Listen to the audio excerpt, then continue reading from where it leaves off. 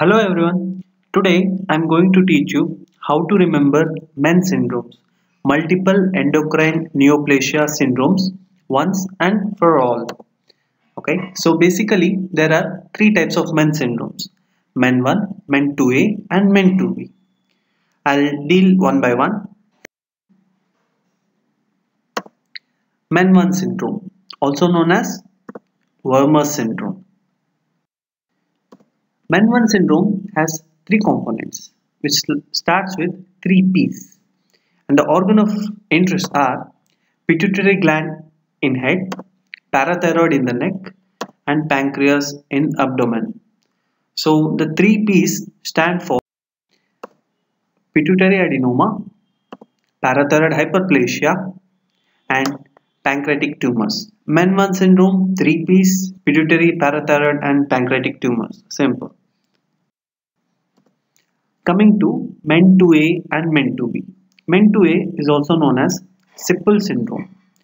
Remember, men 2A and men 2B have two things in common.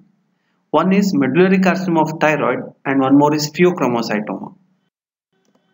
So the two organs of interest are thyroid and adrenal gland. And the two letters M and P, medullary carcinoma of thyroid and pheochromocytoma. As I said, medullary carcinoma of thyroid and pheochromocytoma are the two components you should remember in men 2A and men 2B. But what differentiates is parathyroid hyperplasia in men 2A. Remember, in men 1 also we have parathyroid hyperplasia, and men 2A also we have parathyroid hyperplasia. But in men 2B we have two other external features, and they start with letter M: mucosal neuromas and marfanoid habitus.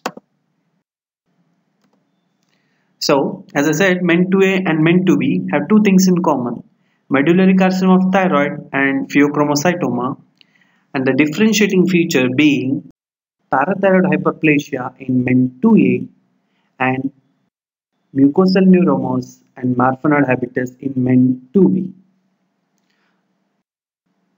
I'll summarize. Men 1 has three P's: pituitary adenoma, parathyroid hyperplasia, and pancreatic tumors, whereas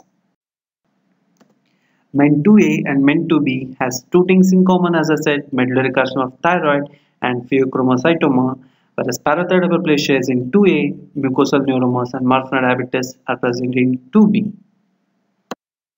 Thank you for watching. If you like the video, please like, comment and subscribe to our YouTube channel Medical Maniacs for more such videos.